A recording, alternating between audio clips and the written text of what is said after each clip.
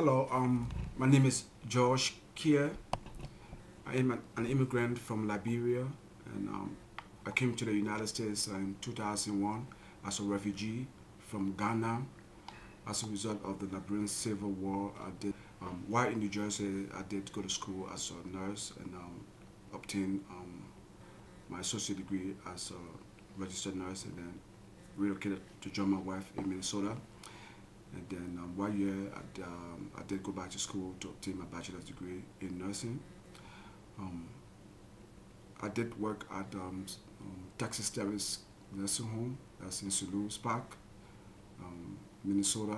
I worked from there. I worked at the nursing home from 2009, June 2009 to September 2011 when I was fired as a result of my admittance that I do support SEIU union.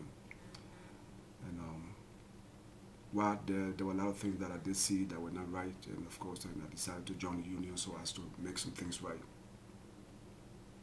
Can you tell us a little bit about the nursing home in St. Louis Park?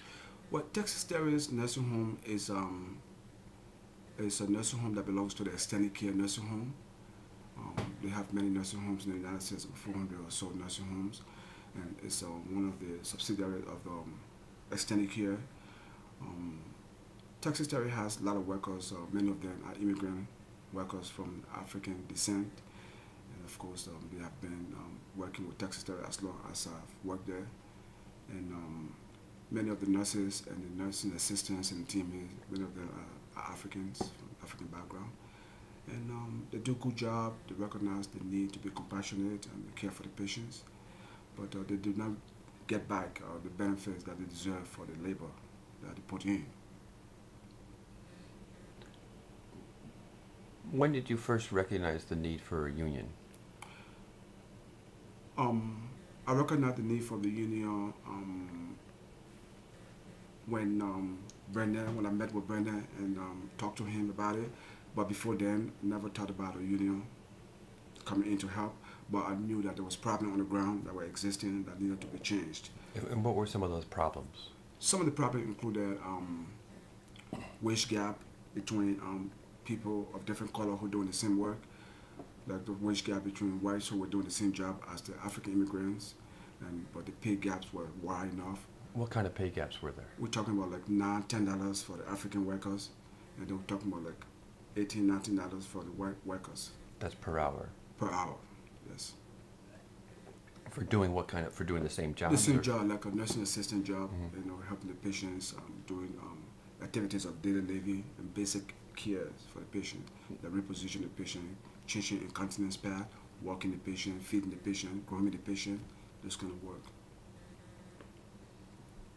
Is that hard work? Well, comparatively, yes, it is hard work compared to the number of patients that you have to work with and things that you have to do. And yeah, it's a hard work. When you first were thinking about putting together a union, I take it you talked with other people about it? Yes, I did talk to people about it. When I met Brendan, we did talk about the need to have a union represent the workers. When I accepted the challenge, and then I went on the ground and started to talk to my co-workers, and I recruited many of them who agreed to join the effort to have the workers unionized.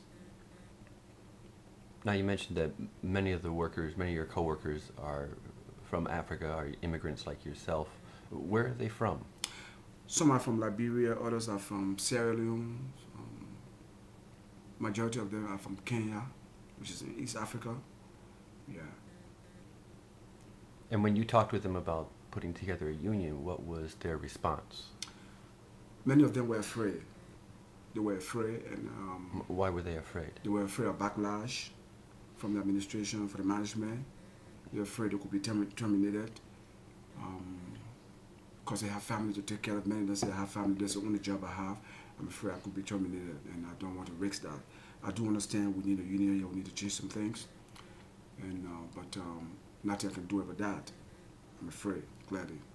And I do understand that where they came from, given their own background back home, where we came from a culture, a society where government We have repressive government regimes in Africa where these people come from. And of course, the rights of the workers, rights of the people are trampled upon, they are marginalized, and we live with that, you know. And any attempt to resist was crushed. So people kind of afraid, coming from that background, that they don't want to see anything happen to them. So they decided to accept the condition and work with it. And I said, no, you can't do that. We can do this. Now, how many workers were involved in the campaign altogether? We have few workers that were the leaders, about 6 workers who were the union, who were the workers, and then we have other people who agreed to work with the union, but they were afraid to be seen with the union, to be identified with the union. So they sort of, I want to do this, but I don't want anybody to know about it. I just want to remain in private and do it. So many of them remain private while they give that support. They will take our phone calls, they will open doors to us to visit with them and discuss the union, but they don't want to come in and open to the meeting because they're afraid there may be somebody who will see them go to the management.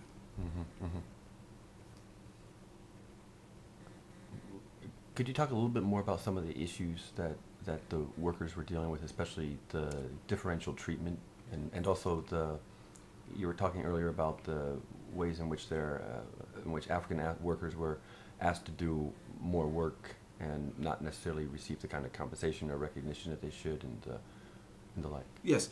Well, as I mentioned earlier on, there were a lot of problems that existed at Texas Terrace, and they still do exist there. And I hope the union can make a difference. Some of the problems included wage differences between people of different color doing the same work, like I talked about earlier on. And people will do the same work, and the African will get less pay as compared to the white who do the same job. And when the African go and ask for pay raise, that the white will do, and then they will say go back to school if you want a pay raise. They will say that. And they won't appreciate the work of the Africans. We work very hard there. Now, why was that a problem? That they would say, well, go back to school? Because the thing, if you go back to school, you can become, for example, you want an LPN, a lesson practical nurse, and when you went for pay raise, they'll say, go back to school and become an RN. You get more pay that way.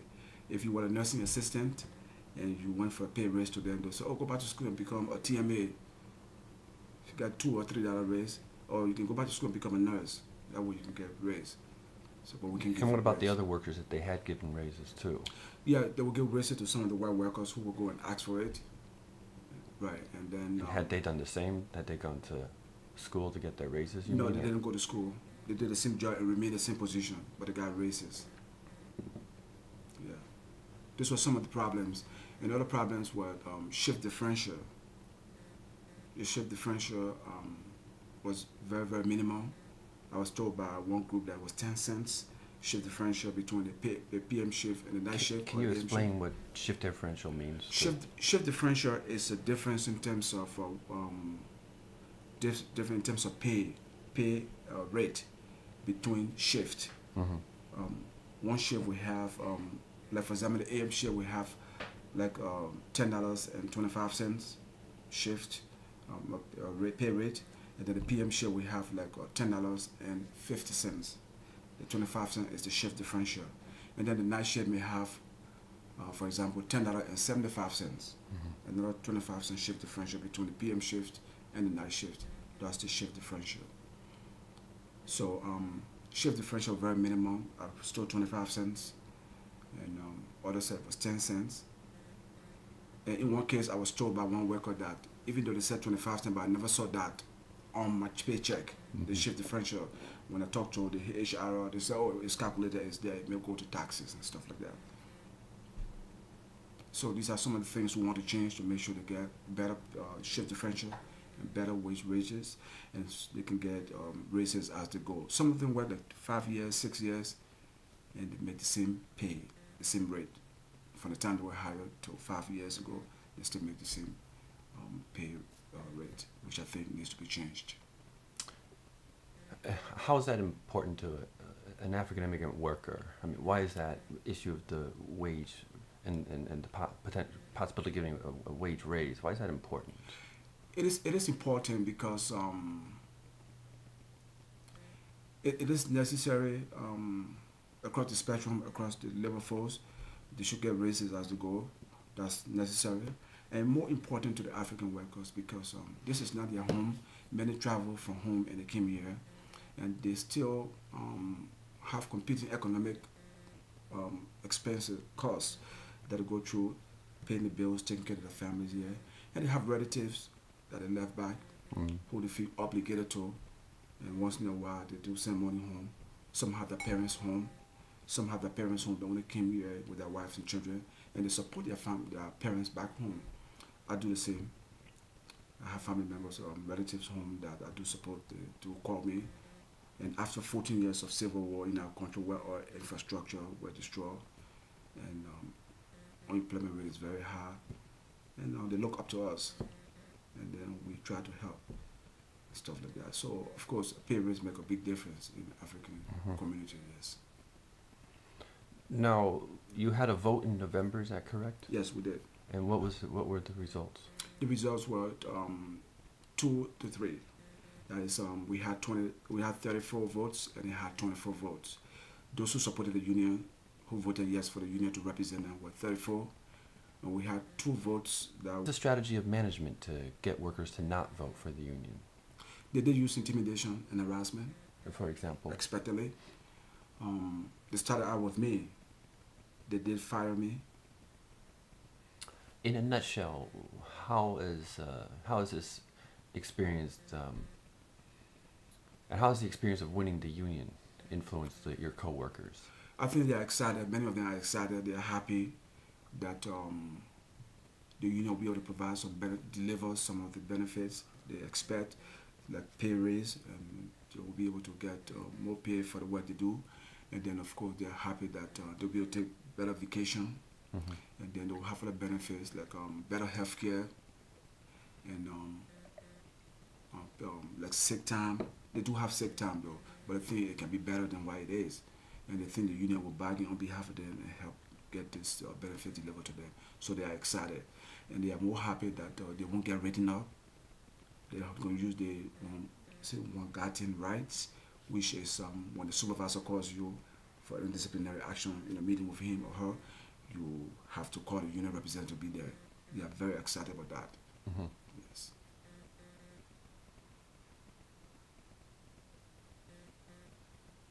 Do you think other immigrants should be organizing like as I think workers in this campaign have? Yeah, I think other immigrants should be organizing and we live in a complex society right now than we are used to. And immigrants are still trying to adjust. They are grappling with adjustment.